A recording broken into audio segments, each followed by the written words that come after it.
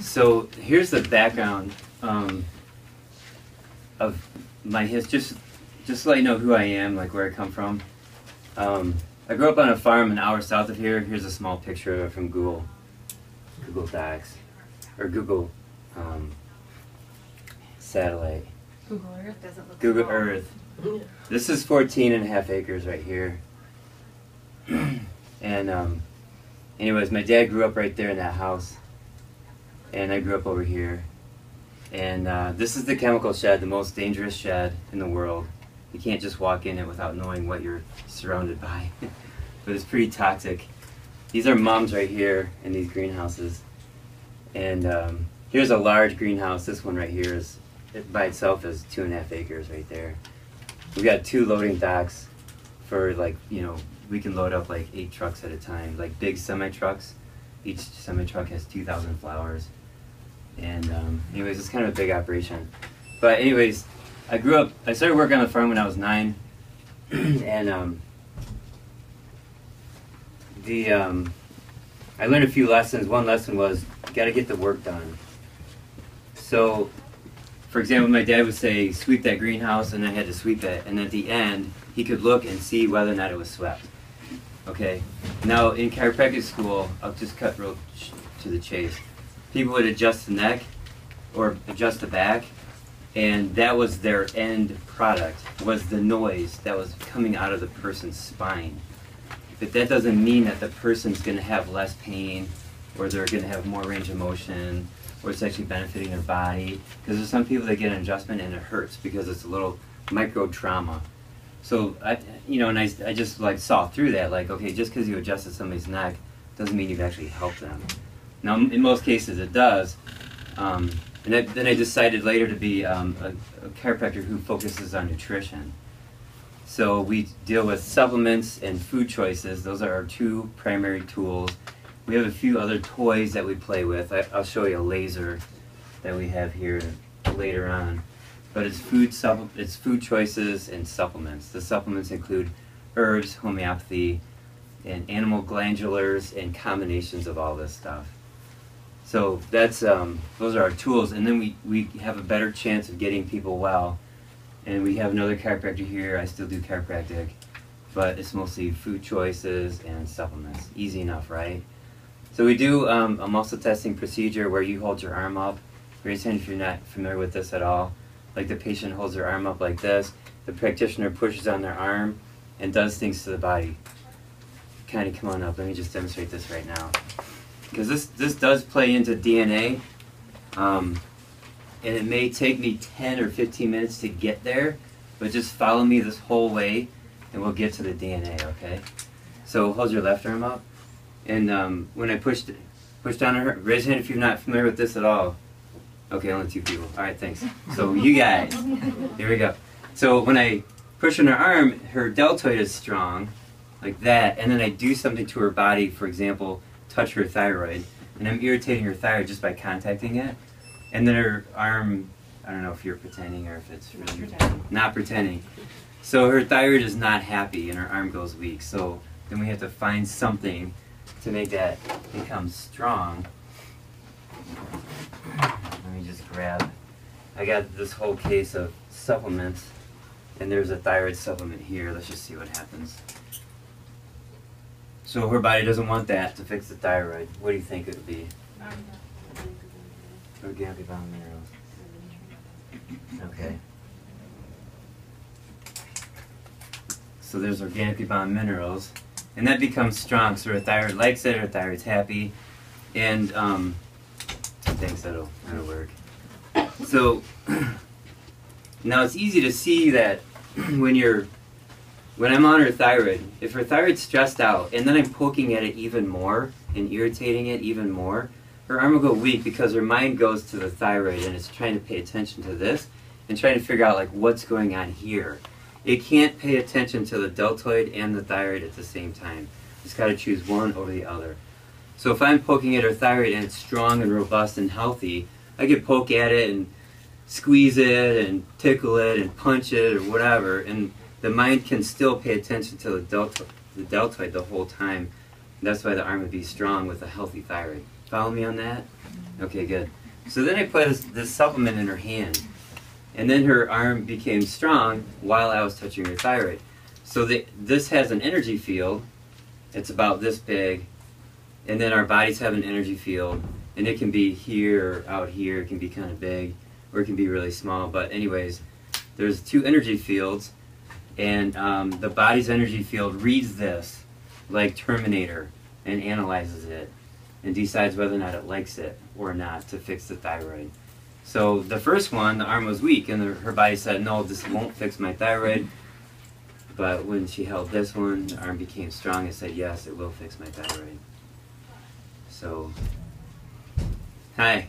Hi. There's a chair right here, if you can squeeze in. I hope you're not the fire marshal. Okay, so what's cool is that we have this energy field that I'm talking about, and we deal with the energy field every single time that we test a person. Now, contacting the body, we're creating some ischemia, which means loss of blood flow. We're contacting the nerves that have just come out of the thyroid. We're contacting what's called the dermatome, which is a part of the skin that's innervated by nerves that come off the spine, and there's these dermatomal patterns around the body. But also, too, we got the acupuncture points and the acupuncture meridians, which are actually lines. So now we're getting more into the energy field. This is not new stuff. I mean, you know, Japan and China, they've been using, you know, acupuncture meridians for 5,000 years. And it's all measurable. There's devices to measure where the lines are. There's devices that, you know, there's machines that measure how, like you can, you know, the solar plexus right here. Plexus means that there's a bundle of nerves that are hanging out right there. It's kind of like a mini brain, if you will. And you get punched in the solar plexus and you can't breathe. But the point is, there's just more energy coming off the solar plexus. There's more energy coming off around the belly button. There's less energy coming off this part of the arm compared to the solar plexus. So this energy field has like it has an anatomy to it. It's got a geography to it. And for some parts, like if you have an ear infection, for example, the energy of this part of the body will be really tiny and small because it'll be absorbed, it'll be like concentrated right around the ear so that the immune system can try to kill the infection. If your ear is healthy and there's no infection, the energy can be like really big like this. So, you know the Kellogg Eye Center right at U of M Hospital? Yeah. They have a camera. It's 600,000 times frames a minute or something. It's super, super, super fast. And it can see things at a microscopic level. It's a really fancy camera. And I've seen the video, but I haven't seen it online. I don't know where else you can find this video. But I was at a seminar, and the guy showed the video, and what happens is when you have a bacteria invading your body, the energy field identifies the bacteria. That's step one. The energy field identifies the bacteria. Step two, it sends calcium to the bacteria being plural.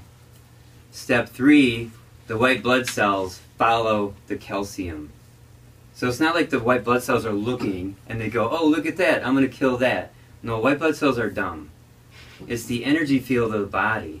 That's the smart thing. It identifies bacteria, sends calcium, and then the white blood cells go and they follow the calcium. So we have a couple of supplements. We got calcium lactate. We got another one called Conjuplex, which is 25% calcium. And these are both really good for the immune system. And when you hear the word calcium, don't just think bones, bones, bones, bones. You got to think immune system too. There's that very small percentage of calcium that's in the blood, it's in the tissues, and that's what our bodies use to move the white blood cells, just transport them to, you know, an area of infection to kill the bugs. So the point here is that there's this energy field, and it's smart, and it analyzes, and it makes things move, and it turns on chemical reactions, it turns off chemical reactions. Okay, so like, everybody with me? Still following me? Alright, so I saw a video on YouTube, and there's this guy named Dr. Tennant, Tennant. He's from Texas. He's the guy that developed LASIK eye surgery. And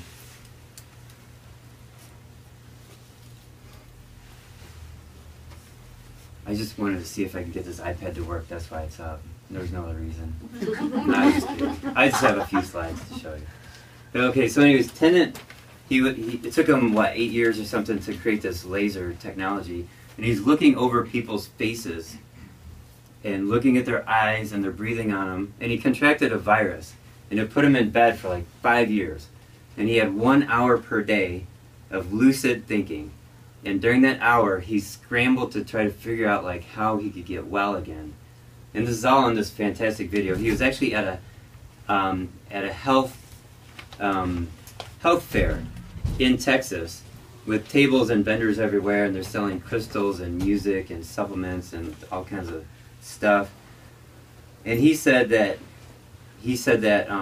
all these vendors, all these products, all these services, the yoga, the meditation, the stretching, the exercise, he said it's all to do one thing, and that is to move electrons. You want to move electrons into your body, and you want to use those electrons, and you're going to be releasing electrons. So that's why there's some people that they put a crystal in their pocket and they feel a difference because that crystal has electrons. And then other people, they need to power lift. And you can create your own electrons by exercising or yoga or Pilates or something like that. And of course you're going to get more electrons by eating a carrot versus eating a Twinkie. There's just more electricity in vegetables or foods from Mother Nature than processed foods. Okay, so that really like put my perspective in on like what exactly are we trying to do here. We're trying to provide electrons and put that into a person's body at a rate that's higher than anything else. Like as far as the other therapies are concerned. Does that make sense? Yeah. Okay, electrons, right. So now I went to Ohio State. Boo, everybody go ahead. Boo. And you were probably really good on Saturday, weren't you? Yep. Yeah. I was at the game, I was like, anyways. And I took a theoretical physics class, and it was divided in 3 sections. The middle section was quantum physics, like Einstein and special relativity and all that stuff. And I aced it. I totally got 100% on that particular test in my theoretical physics class. And I've always just kind of thought this way, like in the realm of like physics and electrons and orbits and all that kind of stuff. So, so fast forward now to in the last 12 months, and I was at a seminar.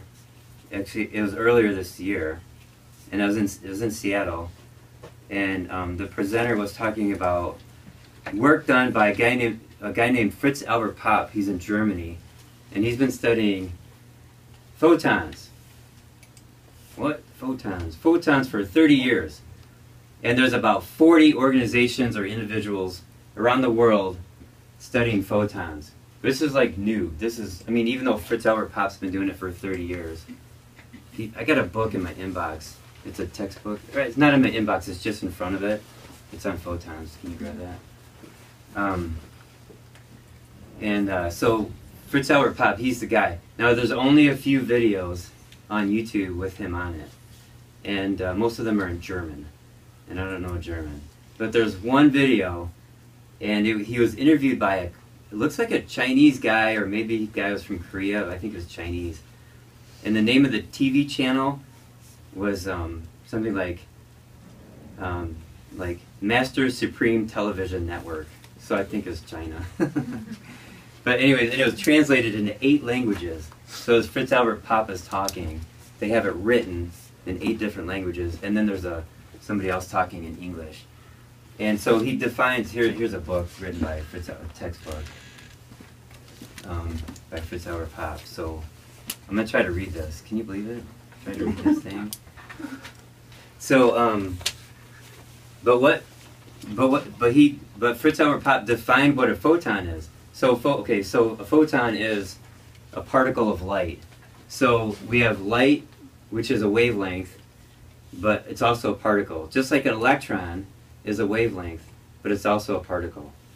Okay, now the thing about an electron or a photon is that it can be a particle and then turn into a wavelength, and then turn back into a particle. So that's where the transition is between energy and matter, like at that just teeny, teeny, tiny, small, size. That's energy and matter are one and the same. So like an electron, when it travels around the nucleus of an atom, it doesn't go like this, like the Earth goes around the sun. It'll be here, and then it'll disappear, and then it'll have a propensity to reappear in a different place. So it may go from here, turn into an energy wavelength, and then reappear back over here, or something like that. So that's just something that's really cool. Another thing about when you measure electrons or measure photons, when you pay attention to them, they start to move. And if you try to measure like the size of an electron, the more attention you put into trying to measure it, the less accurate your measurement will become. That's just how it goes. That's just how it is. So you're trying to look at something and it just starts to move. Just your observation of it, it starts to change. Okay? So we're getting to a realm that really, like, scientists, people who are like this kind of scientist, I'm a scientist. You ever meet those people? They work at Pfizer and stuff. They can't understand this at all. But quantum physics is the physics that describes all other sciences, to be honest. It is like the main science. So, anyways, so Fritz Albert Popp discovered what he calls ultra-weak photon emissions, UPE. And he's got a machine that measures light. It's very, very sensitive. It can detect a candle 12 miles away. So it's pretty sensitive to light. And you can put it on your, focus it on your body. And there's these photons that are emitting from your body at an ultra-weak power. So ultra-weak photon emissions. And he's got another machine. It's a box. And he opens up the lid, puts a leaf in there, closes the lid, it's totally dark inside, and this machine is seeing the photons coming up off this leaf, and over the course of a minute or two, the amount of emissions starts to reduce.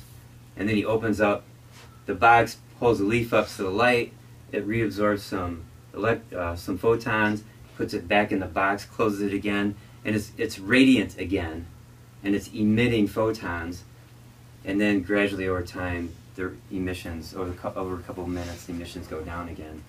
So the point is, the plants in our bodies are absorbing photons and emitting photons all the time. Now Fritz Albert Popp, when he defined photon, he said, and this is key, he said it's an event. A photon is not a particle, it's an event, which is like, makes my knees weak or something. And the reason why he says that is because, okay, now I mentioned, who saw that video I made last week and we emailed out that video? No, nobody? Okay. Never. Nobody ever sees it. Anyways. No, it's Thanksgiving, maybe. So yeah? Okay. It was only 3 minutes, so. Anyways, so the point here, I mentioned this in the video, is that, what was I say? So the photons emitting is the event. Yeah, oh yeah, thanks. Okay, so the photon, oh yeah. So our DNA is a double helix, so it's 2 ladders. Here's 2 ladders right here. And they wind up like this. They wind on each other, and they wind together like this. So it's a double helix. You've seen the pictures. I could show you one, but DNA, yeah. So now in the video I talked about 90% of our DNA does not express as a body part, a body function, or body structure. It doesn't express as anything. 10% of our DNA does express. So like hair color, eye color, body structure, or size, blood pressure, cholesterol, all that stuff. So the 90% of the DNA, at first, scientists called it junk DNA. I don't know why they would say that. They didn't see that it did anything, so they just were going to throw it away. So they called it junk DNA. And that was stupid. And that was probably in the 80s. There's a lot of stupid things going on in the 80s. But as time has gone on, they discovered that there's different kinds of this 90% of the DNA. They have different functions. And so there's some DNA that they, in some way, they regulate the 10% that does express itself as your body. So there's like things that turn on, there's DNA that turns on and turns off, protects, increases, decreases. There's all these categories of jobs that the so-called former junk DNA actually does. It actually regulates the 10%.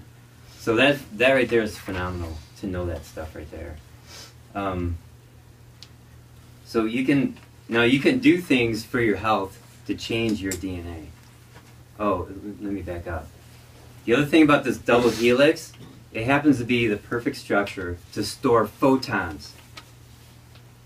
Photons are stored in our DNA. How phenomenal is that?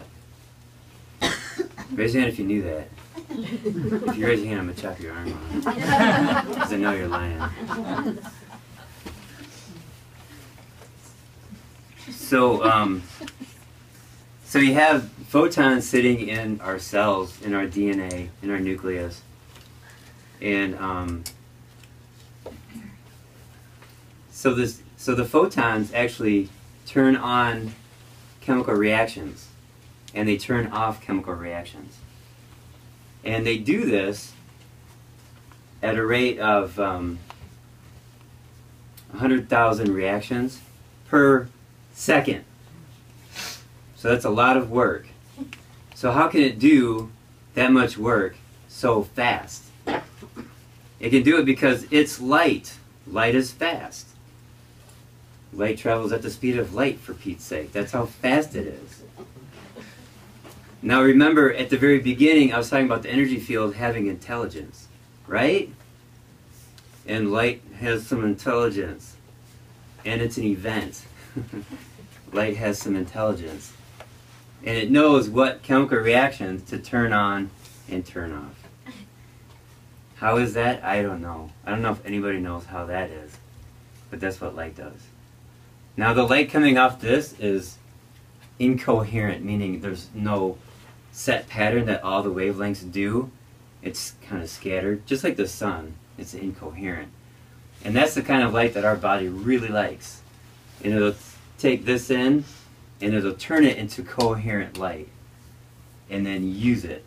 And those coherent photon light particles will stay in your body for like days or even weeks, maybe like 4 weeks. You can have one photon working at 100,000 chemical reactions per second for 4 weeks or maybe longer. How cool is that? Now there's lasers. We have a bunch of lasers that has a red beam. You've seen those, and you can use those therapeutically. They help reduce inflammation, and we've been using them for a long time. They work. Those photons, because they're coherent right out of the laser, it's not the natural state of the sun. Those photons stay in your body for a second, or like 1/10 of a second. So they kind of like go in and then they're like done. Then they die or go away or bounce out. I don't know what they do, but they don't last in the body. Fizzle. Huh? They fizzle. Fizzle? Sure. Fizzle away. Yeah. They absorb. No, they don't. They absorb for 1/10 of a second up to a second. But then they're gone. They're not useful. But they're useful only when you have the laser on. Okay? So ideally it'd be cool if you could have a laser that would emit that red light and then also some photons, right? There's also a blue light laser, which is way more expensive. That has its own therapeutic therapy too. And there's also near-infrared lasers. And I have a friend that he makes one. He sells it for $7 grand. And the near-infrared laser actually goes in the body about this much. Whereas the red light only goes in about that much. And the blue light goes in about that much. And the photons will go into your body and they'll go wherever. You know, when you have the correct incoherent laser putting a photon in your body, like let's say right here, it'll go down here, it'll go all over the photons go all over your body. So anyways, back to my buddy. So he makes these lasers. He's sold several hundred so far in the last 5-6 years. He sold 2 of them to a low back surgical center, like a spine center. He sold 2. They were using them, and after a month they threw them both away because they had lost $150,000 worth of surgery business. So they threw those lasers away so they could do surgery on people instead of actually healing them with light. So just real quick, I got this laser right here. I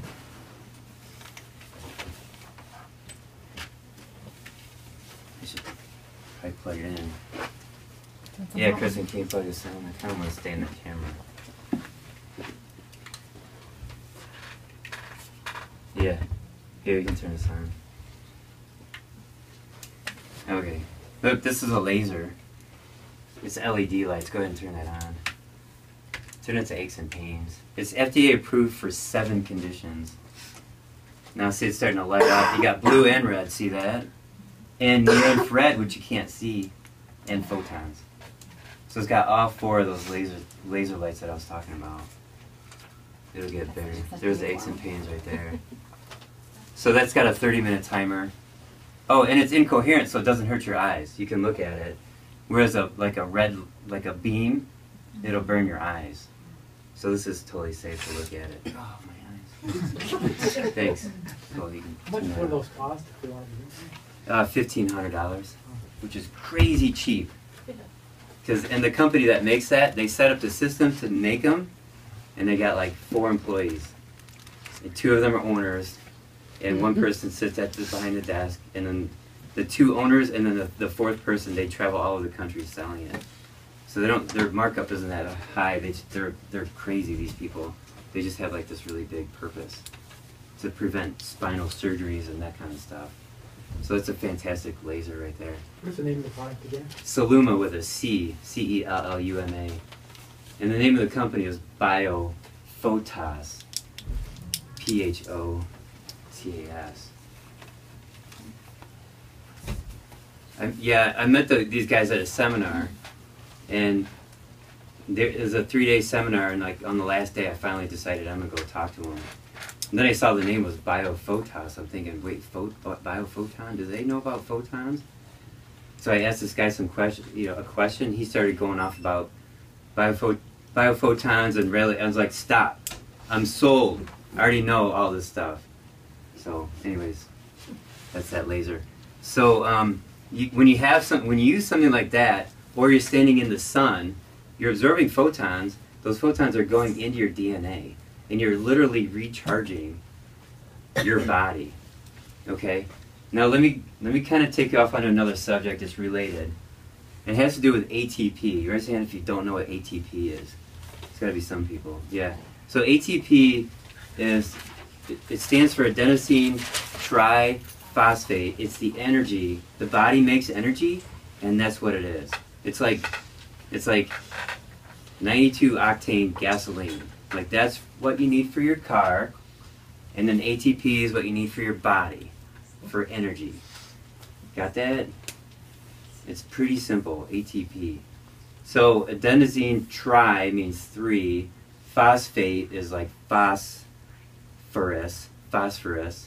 and notice that phosphorus has the same kind of word as photon with the PHO. When you look up phos, P-H-O-S, one of my favorite dictionary is like the Greek and Latin derivatives dictionary, the etymology dictionary. So you look up photon in that dictionary, it comes from, I don't know if it's Greek or Latin or what, but it comes from phos, which means light from within. So if you have red phosphorus and you expose it to oxygen, is it white or red? There's different colors of phosphorus. White or red, I can't remember which one. It starts to glow from within. The other word from the ancient Greeks or whatever, torchbearer. Okay, so when they store phosphorus, they store it in water so that the O2 or the oxygen in the air can't get to it. It's stable in the water. So the point here is that adenosine triphosphate, it goes from your cells to a different location, and it dumps 1 phosphate or one phosphorus actually, plus an oxygen, and it becomes adenosine diphosphate, meaning 2. So it goes from 3 phosphates to 2 phosphates. And the point here is that what it just dumped was light. It just dumped light. That's the energy. Our body the energy of our body is light. So ATP, which turns into ADP, that's light. Are you following me? It's phosphorus. Now this is, when I was in 6th grade, we had a science class, and we had construction paper, and we had pipe cleaners, and I glued pipe cleaners down, and I had a cell which then did mitosis, right? It divided in half, right? And I had like 4 of these, like a series of 4. And here's what happens when a cell goes from a normal cell, it starts to divide, now you have 2 cells.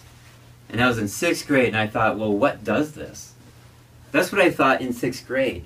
We know what happens, but what actually makes that happen? So, was it last year? Last year I was at a seminar, and there's a bunch of chiropractors and a bunch of doctors in the audience.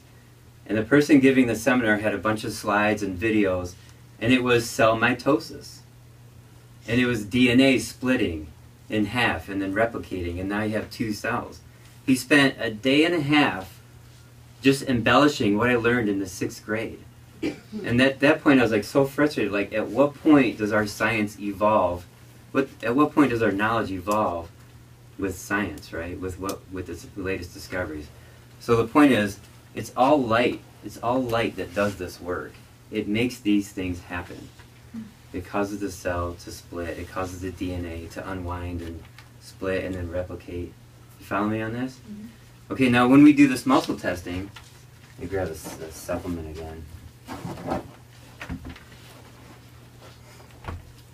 The person's holding on to this pill right here, and the body reads it. Well, the company that makes these pills, there's one in Wisconsin, there's another one in Australia. They have a machine that they put the powder in or the pill in. It's called mass spectrophotometer. So it's in mass, large quantities, like spectrum of light, O-meter. So it's a meter that measures in mass the spectrum of light in the powder. So when they find out, let's say they get a bunch of like echinacea, and they're going to find out, is this really echinacea? If it is, we can process it and we can tablet it and we'll sell it. But they got to make sure it's real echinacea. And they got to make sure it's the right species. So they put this in the mass spectrophotometer, and there'll be these spikes on a readout.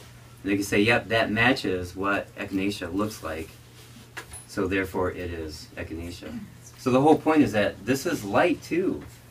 And the companies are using machines to measure the light. So when you hold on to this and you're being tested, you're comparing the light of your body with the light of the supplement. And if these lights don't match up, your arm goes weak. And if the lights do match up, your arm is strong. You follow me on that? So you got the message here? It's light. You guys know more than any medical doctor in the state of Michigan. You do. So what does this matter now? The matter is eat light. You have to eat light. So where do you get light from? You get light from vegetables because they're sitting in the sun for a long period of time, and then they're harvested and they eat them. Whereas Pepsi doesn't have light in it. I mean, it'll have some light in it, but not like a cucumber or a tomato. Got that?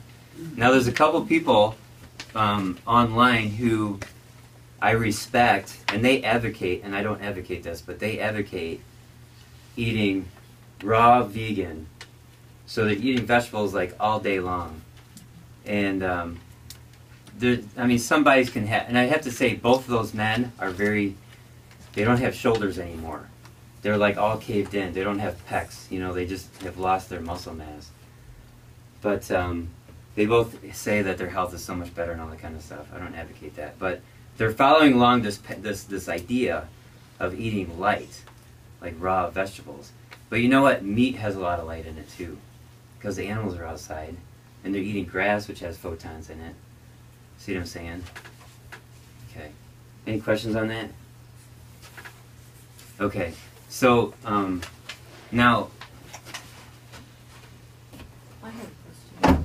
Yeah, go ahead. What about the cows? It has a lot of meat and the cow eats only grass. Yeah, they have photons in their bodies. You're gonna be, when you eat meat, you still get photons. You still get light energy from eating meat. Now, if you have pigs, right? I get meat from a farm in Manchester. I visited the farm, and I saw there were 10 pigs, and those pigs had like 4 acres of grass thrown around. They weren't confined to a cage. They were outside. All those animals are treated really well, and they have free reign, and they run freely. So they're gonna have more light than like a chicken that's stuffed in a cage with 3 other chickens their whole life, or something like that. Does that help? Does that answer that question? The more natural you get, the more close you are to nature, the better off your body's gonna be. Yeah. So it just puts a whole new perspective on, because you'll see advertisements for the latest soy protein powder, and it has everything that you need. I've heard that before. It's like, wait a minute, no, that's a totally processed synthetic protein powder. It's not going to be as good as whatever meat that your body likes. And we do have protein powders. We sell them. I'm not a huge fan of them. I'd rather have people eat eggs than real meat. But if you're busy in the morning and you're rushing all around, it's okay to have some synthetic protein powder. But there's less light in that than if you were to eat real food. Yeah. I know that a lot of the soy is genetically modified, but even if it wasn't, besides protein, soy also has hormones, right? Right. Soy itself acts like estrogen. So then that complicates things. It's not just protein. Because like if Right. you have beef or pig, is it going to have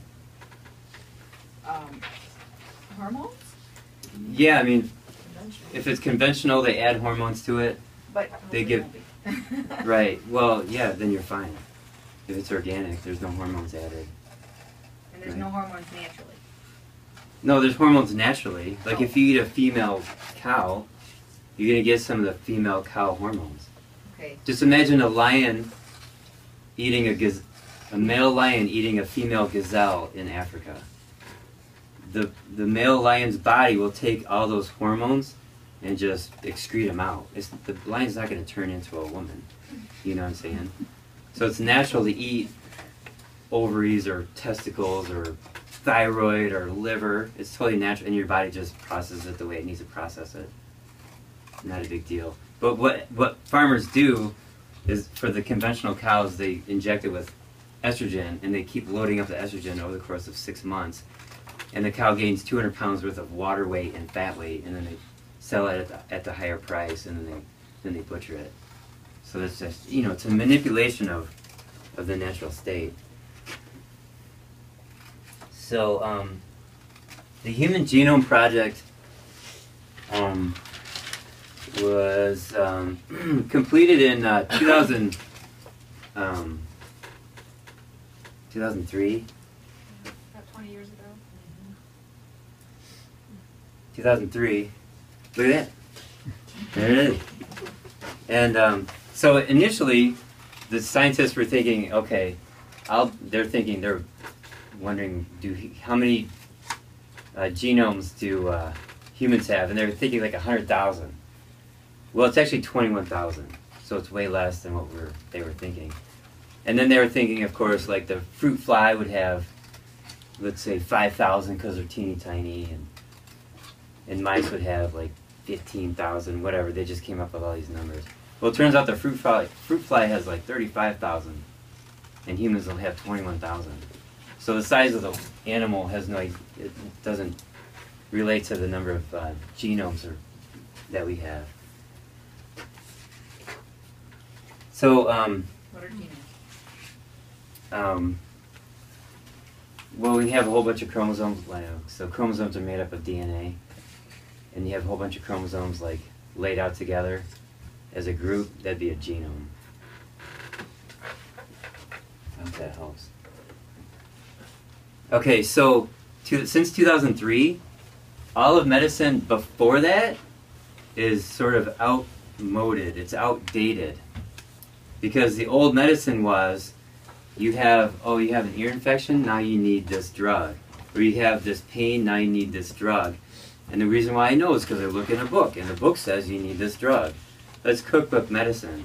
But now that we know about, DNA, we can actually test your DNA and find out exactly what your body needs. Exactly. And so L'Oreal, the cosmetic company, they're running DNA tests. They're developing a program to run DNA tests to find out what color lipstick you should be wearing. And then Nestle is developing a program where they will test your DNA to find out what kind of junk food you should be eating from their company. True. And then hospitals are running DNA tests to find out which drug causes the least amount of harm to your body. True. So we have a new genetic test, which I'll get into, and with this test, it's 45 different genes, and based on these genes, it has a program on what kind of exercise you should be doing, more like the powerlifting stuff, the cardio stuff, yoga, meditation. Those are completely different types of exercise. What kind of foods you should be eating, and even what kind of supplements you should be taking. And they told me all the way down to the pill count. So, and then they run this test on 30,000 people in Texas, Florida, and Los Angeles. And what they discovered was that the people who were genetically guided, that's the term that they used, had 5 times better rate and endurance in keeping their BMI down. So keeping the weight loss off 5 times longer than the people who were not genetically guided. And then another statistic was people who were genetically guided regarding blood sugar had double the rate of success and endurance in their success because they were genetically guided. So this is like the new medicine. It's like, what does your DNA want? And then you just do it. And you can do it for the rest of your life. Now you can change your DNA, right, by doing these things. So you could take supplements, let's say for a year, and now your DNA is different. And now you can stop that those supplements. So you can, it's not forever in stone that you're always going to have high blood pressure. Always, that's one thing MDs like to say is that if you have high cholesterol, it's genetic. There's nothing you can do about it, except take this pill every day. It's like, well, there's nothing you can do about it. And the pill itself won't help, whatever. But the point is, you can do a lot to reverse all this stuff. So one of my teachers, his name is Dan Pompa, P-O-M-P-A. He's a really cool guy. He tested himself. He's got they're called the overweight genes. He's got the high blood pressure genes. He's got the high cholesterol genes, and so does everybody in his family. He's the only person that's thin with no high blood pressure and no high cholesterol, because he eats really good food. And I think he's like 53 now. He looks like he's 29. So he has those genes? He has those genes, but he's turned them off. That's just like a tendency. Genes are like a tendency. Yeah. And if you... Right. Yeah, genes give us the propensity for a disease in the future.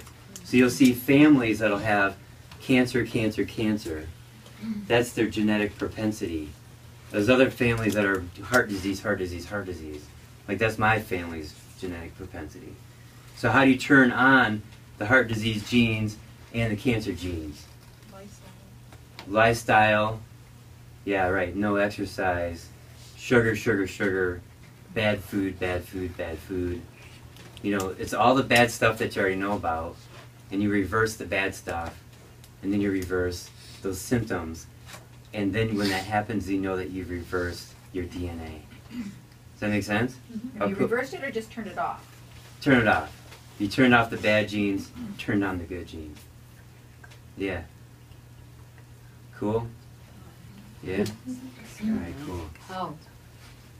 So, the good things, repairing the gut, removing toxins, and individual care for your DNA makeup. So how does this genetic testing compare with the ARM testing? It's completely different. But they're both testing what your body wants. Yeah. Let me get to that in a bit. Okay, I promise I'll get to it. These two mice have this exact same DNA, and they're manipulated by different foods that they were given to the mice. And so there was actually a name for this. So here's, okay, so the light colored fur and the overweight mouse was given the bad food. This is the way that the mouse should look like, thin with dark hair. So the DNA was changed, or turned on, turned off. So the overweight genes were turned on and the light colored hair was turned on. And you can see a progression, like you can change the mouse's hair by manipulating the DNA with lifestyle and food choices. See that? Gosh, and there was actually the name of the gene. They actually have a name for the gene. I can't remember what it is, but you could look it up if I remember the name of the gene. Agouti, A-G-O-U-T-I. If you look up agouti mice, you'll see these pictures. And it's a whole study on how we can change our what DNA is on, what's off. A-G-O? A-G-O-U-T-I, agouti mice. So I have this slide up because we have, on average, as individuals, about 6 pounds of friendly bacteria in our guts. These bacteria are not your body. They live in your body. And you want them to be friendly. And how do you make them friendly? By eating good food. If you eat bad food, you're changing their DNA. And then they become nasty. And they start to cause symptoms. So now you're a gardener for these friendly bacteria. So not only are you taking care of your DNA, but you got to take care of these guys' DNA. So I said before we have 21,000 genomes for our body. How many genomes do we have for all these bugs in our gut? They estimate 3 billion. So that's this huge, complex, multifactorial, varied microbiome. It's a microbiome. And plural would be microbiota. All these bugs would be microbiota. So you want to make sure that these are healthy. How do you make them healthy? Repair the gut. Eat good food. We got supplements to repair the stomach, the intestinal wall, the gallbladder, the pancreas, the large intestine. There's no silver bullet. That's the old school medicine. You got somebody with a disease, one symptom, one disease, one cure. That's Louis Pasteur. And everybody who follows that line of thought, Louis Pasteur's thought, they're trying to save the world with a silver bullet, a vaccine, a drug, you know, an inhaler. Look at me, it's simple. Whereas it doesn't work that way for most of the time. It's multiple factors, not just one, but you have a cause with an effect, causing this effect, causing this effect, causing these effects, and it could just balloon out like this. So you have all the effects are the symptoms. So when you have this one silver bullet mentality, you can get rid of that effect, and you're like, yeah, sweet, I'm awesome, I got rid of that one. Let's try to beat that. But no, how about that? You got to get to that.